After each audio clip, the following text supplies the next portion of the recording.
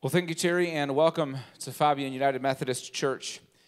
If we have not yet had the opportunity to meet, my name is Tim, and it's my privilege to be the 59th pastor of this historic church. A church that was founded in the Methodist tradition in 1837 in the homes of Gladstone's founding families, the homes of the Broadhursts, the Boydstons, and the Fabians.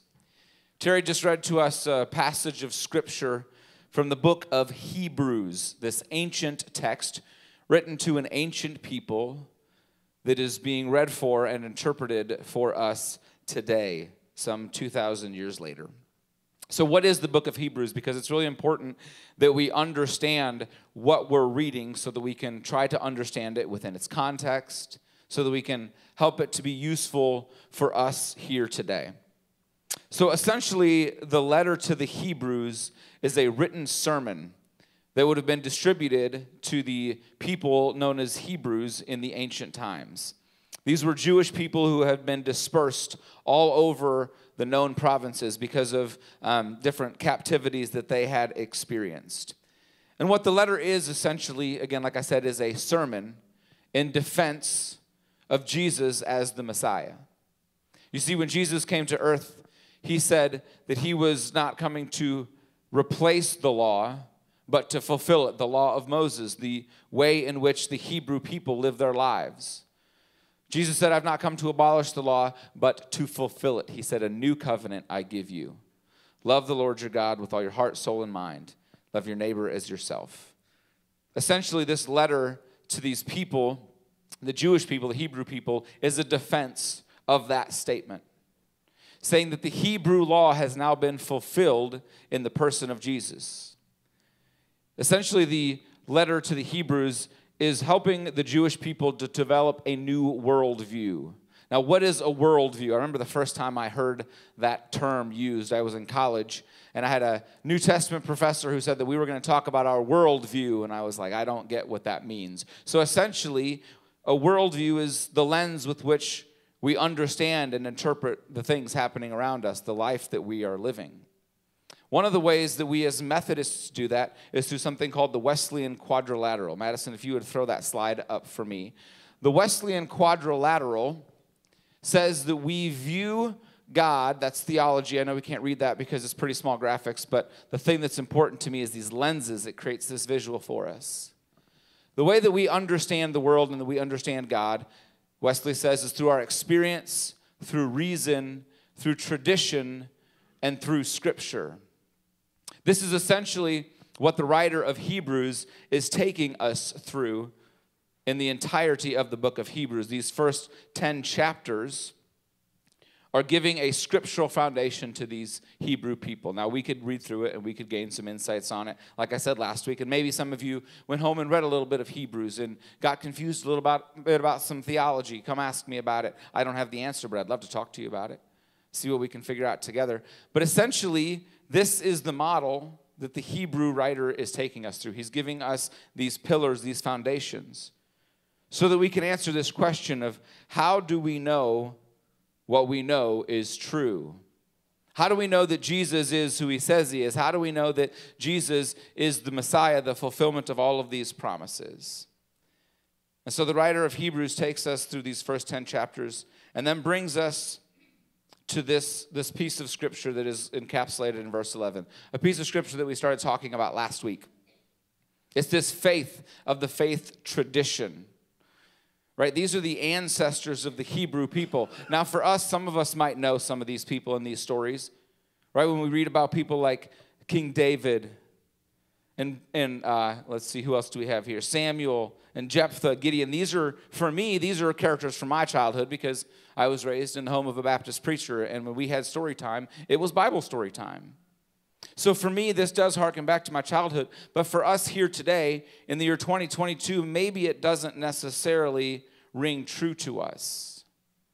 But what I hope we learned last week is that we can look at our own faith tradition. Right? I start our service almost every week by saying we are a historic church. We can look back at our own faith roots. We can see where we came from, how we formed, how we came to be the people that we are today, a people called Methodists and a people at a church of Fabian. So last week we talked about faith being a response to God. God does things in our life, and our job is to respond to them faithfully. So the writer of Hebrews gives us this long accolade and list of people and of all these faith stories that meant something to these people because they understood those faith stories. Again, we could say the same thing. We could talk about the faith of the Broadhursts and the Fabians and the Boydstons. We could talk about the faith of I'm drawing a blank on his last name, but the gentleman who donated for our education wing right behind me. Edgar, what was it? Broadhurst. Edgar Broadhurst, right? We can look back at our own faith tradition and see different times in our own life where maybe we as a church have struggled, but we have come out of those things. One of those stories that I like to tell that's in our memoirs is the story of when the conference told us as a Methodist church to close down. They said, you guys aren't a viable congregation anymore. We've got some other congregations in the Northland. You guys just go ahead and close. And some of you that still embody this very much so were stubborn and said, nope, we're not going to do that. We're going to be a church. This is our church. And we survived that tough period in our own history. We came out of it alive again. That's the kind of history that we can claim our faithfulness on as Methodists and as Fabians. But you see, this great faith history, this thing that the writer of Hebrews is bringing us to this climax, this first part of the 12th chapter. The word therefore is there. Now, if you've been around preaching for a long time like I have, the pastor usually says, if the word therefore is there, you always have to ask yourself, what is it there for? So we read the whole previous part, so we don't have to ask what it's there for. It's there because we're talking about our faith tradition. We're talking about people who have lived out faithful lives and things that we can look at, our history, right? He says, therefore, since we are surrounded by such a great cloud of witnesses, the people that have come before us, the people whose faith tradition that we stand on. There's a quote from Howard Thurman that has become a favorite of mine. He says, I am what I am at any particular moment by standing on the shoulders of an infinite series of yesterdays.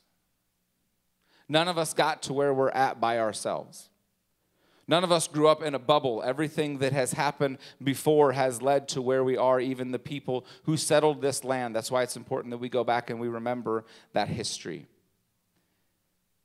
Therefore, since we are surrounded by such a great cloud of witnesses, let us throw off everything that hinders, the sin that so easily entangles, and let us run with perseverance the race marked out for us, fixing our eyes on Jesus, the pioneer and perfecter of faith. This was one of my favorite verses growing up, because growing up, running was something that I did. It was something that was ingrained into my family history. I have faint memories of my dad going out for runs in North Dakota when we lived there when I was a young kid. When we moved to Minnesota, my oldest brother Ted started running track and field. My older sister followed. We then moved to Illinois, and we became a bit of a dynasty in our local school district. There was 4 of us that ran for the Winnebago cross country program, and it was something that was ingrained into us. In fact, our license plate said CC Bago. Bago, we were Winnebago, but we were Bago. And our license plate said CC Bago. When we drove our car throughout town, everybody knew, hey, that's probably a Moline kid because they love to run. So running is something that I have always done.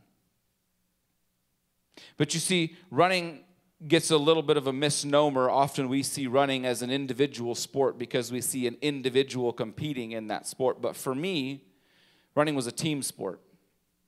I was a part of a program that is still to this day one of the most legendary cross-country programs in Illinois. Now, I don't tell you that to brag, even though I kind of do because I'm proud to be a part of that program. I tell you that because team is what is driven into us from the very time that we start running for that program. It was never an individual sport. Our girls' cross-country program sent the most consecutive teams to state, it's been 45 some years. They don't miss a state meet as a team. We don't send individuals to state. We don't recognize individuals. I mean, we do because they're there, but we are a team sport. And the reason for that is because running truly, really is a team sport.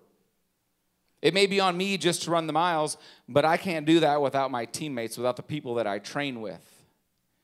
I had the privilege of running a marathon a few years back, and I'll never forget the relationships that were bonded in those training sessions of us running these grueling 15, 20-mile runs when it's 90 degrees outside, and you're looking at the person next to you, and you're like, why am I doing this? And sometimes we didn't know, so we stopped and we took a break. But my point is that running is a team sport, as so is faith.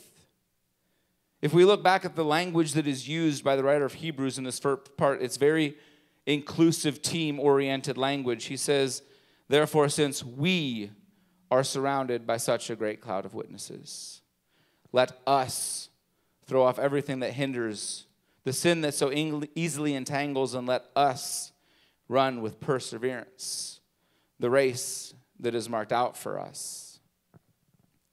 You see, I think oftentimes when we think about our tradition and we look at our tradition, we forget that we are forming and creating tradition right here, right now, today as we move along. And that God's word to us seems to have ended 2,000 years ago in this book of Revelation and this thing that we have put together, but the reality is, as God says, that his word lives inside of each of us. And so as we look to our life and we say, what is true? How do we know what is true? We look to a great cloud of witnesses. We see the people who have come before us, the faith tradition of those who have practiced their faith and lived out their faith. And the perfect one who gives that to us is this person of Jesus. That Jesus counted it joy to face the persecution that he faced. Now I hear that and I look at that and I'm often taken to one of my favorite new words, this place of hyperbole, to where I think, well, yeah, Jesus, he was perfect. He loved everybody. Do you know how hard that is? To love the great cloud of witnesses that is around us, the people who are in our lives every single day, and yet the writer of Hebrews says, those are the people that you need to go to. Those are the people that you experience life with, that we are going to run this race together, and it's not going to be easy. Remember the words that came before the therefore? It was people were sawn in two. People were persecuted. Howard Thurman said we stand on an infinite number of yesterdays. None of us get to where we are without the people who have come before us. And so as I read through this scripture, I'm brought back to even my own childhood of running and participating and knowing that there is something that can happen amongst us humans that is beyond the physical. It was against the rules for a participant to run next to you in a race like a parent or a coach because they knew that somehow, some way that would help that athlete. We ran together in groups. That's the way our coach taught us to run because he knew we were stronger together. But there was never any ropes connected to us. I never had any of my teammates physically pulling me forward like Millie does for me on a daily basis when we're out walking. There's something that happens to us on this spiritual level when we join together and when we persevere as a team through the trials of our lives. And so I look out at this beautiful church, this place that is full of people who know how to love better than any of the people I've met in my life. We know how to love. We know how to bring people in. We know how to say, you can be a part of our fellowship. And I think of all of the stories that I have heard from all of you over the years of the things that you have endured. The loss of loved ones. The loss of friends. The disappointment. The different struggles that we each go through. Sure, they're not being sawn in half. They're not being persecuted in ways that maybe the early church was persecuted.